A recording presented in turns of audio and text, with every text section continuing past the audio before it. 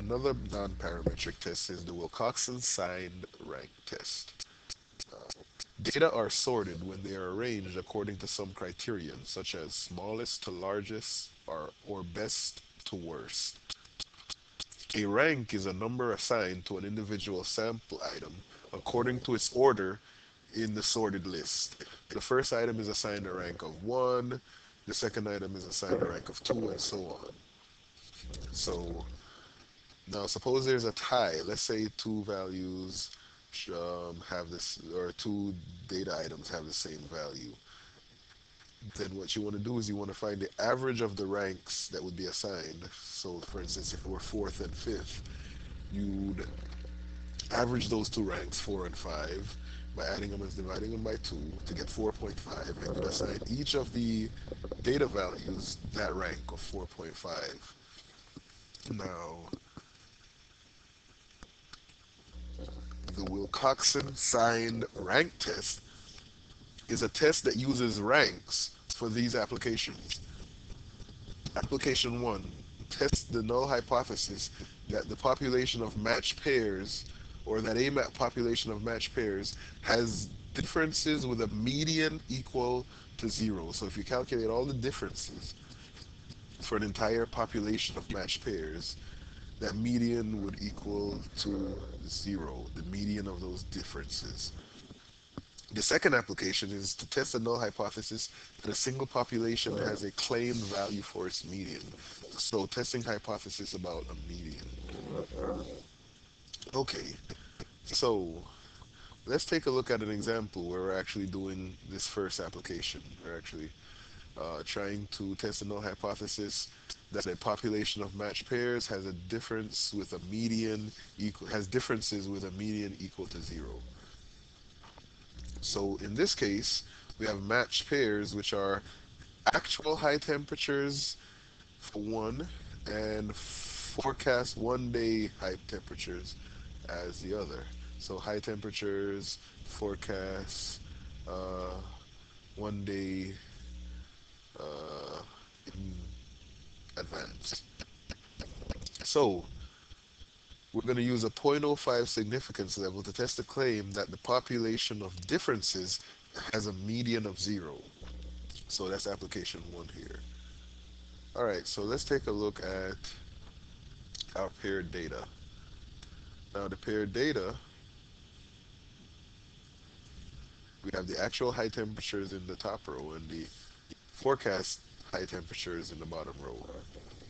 What we're going to do is we're going to follow step 1 here. For each pair of data, find the difference, D, by subtracting the second value from the first value. Discard any pairs that have a difference of 0. So this pair has a difference of 2. So let's write all the differences here.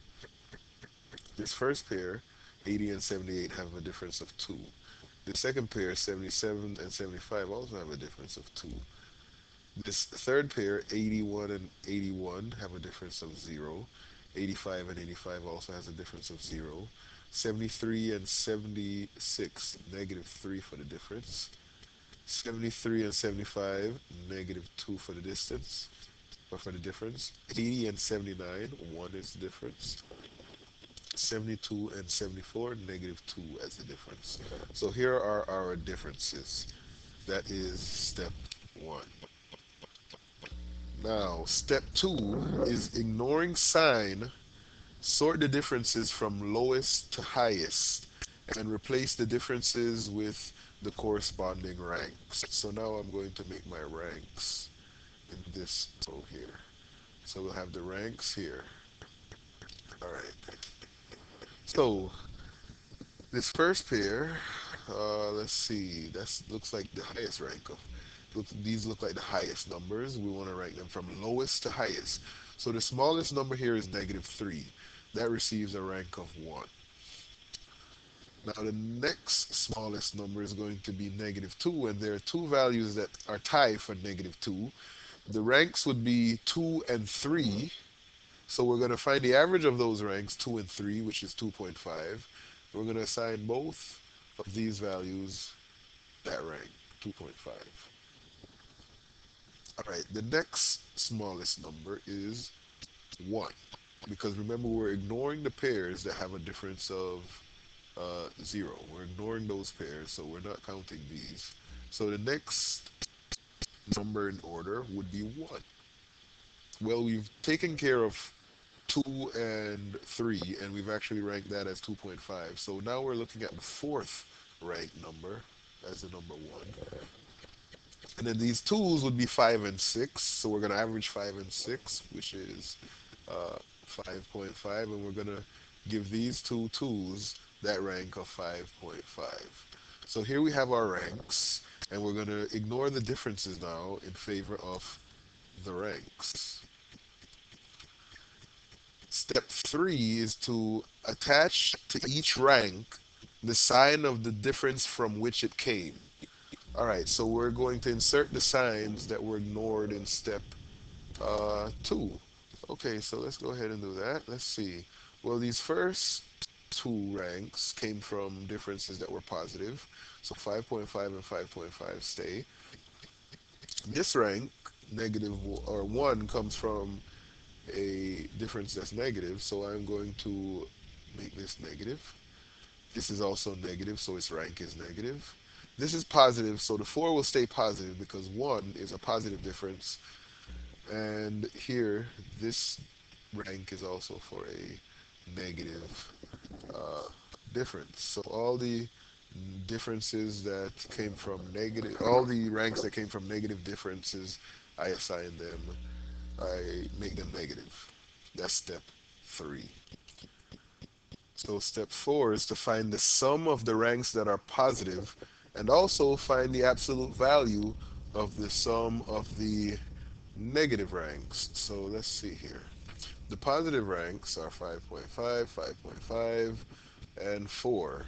So the sum of those positive ranks is equal to, let's see, that's 5.5 plus 5.5, which is 11, plus 4, which equals 15. The sum of the negative ranks is going to equal, let's see, we have negative 1, uh, negative 2.5, and negative 2.5. So that's negative 1 plus negative 2.5 plus negative 2.5, which is negative 6. And then we find the absolute value of that. So the absolute value of this sum is the absolute value of negative 6, which is 6. So that is step 4. Step 5 is to let t be the smaller of the two sums found in step 4. Okay, so in this case, these are the two sums we found in step 4, and the smaller of the two is 6. So t is equal to 6 would be step 5.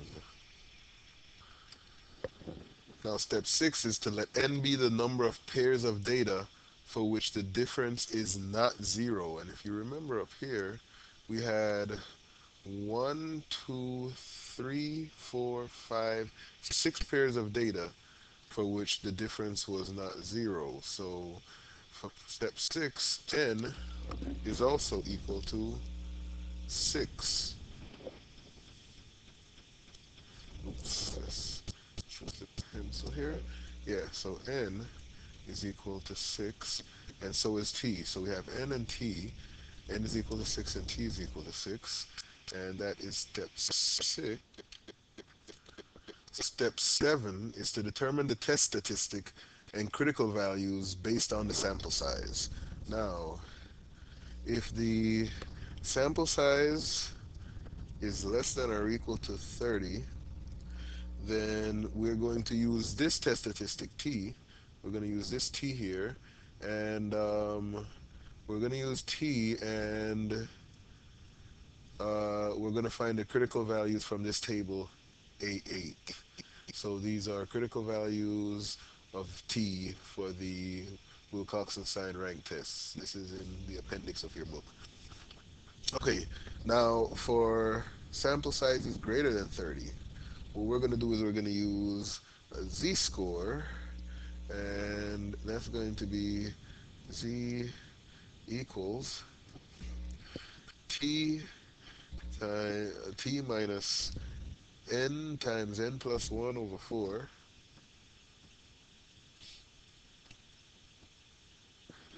all divided by the square root of n times n plus 1 times 2n plus 1 over 24.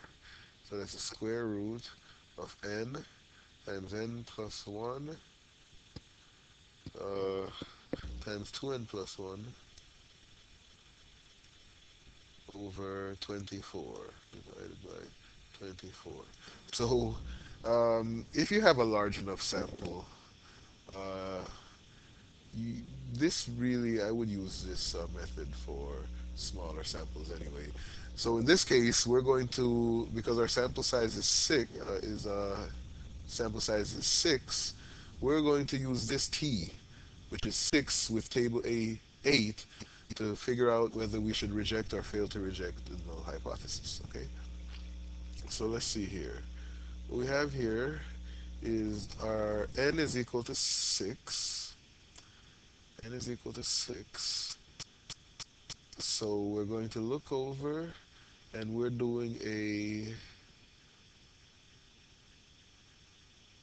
alpha significance level of, what was the significance level up here? Let's see. Significance level was zero point zero 0.05, I believe. Yes, 0.05 for the significance level. So we have a significance level of 0.05, and we here are doing a two-tailed test, I believe, also. Yep, a two-tailed test. We are testing the claim that the population of differences has a mean that has a median of 0, or alternatively that it has a median that is not equal to 0. So we have a two-tailed test, and we want 0.05 in two tails. So we go to the column that has two tails with 0.05 in two tails, 0.05 in two tails. Here's a 0.05. And when I look down to 6, I see that my critical value is 1.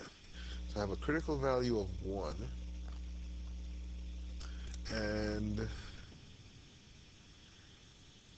let's see here.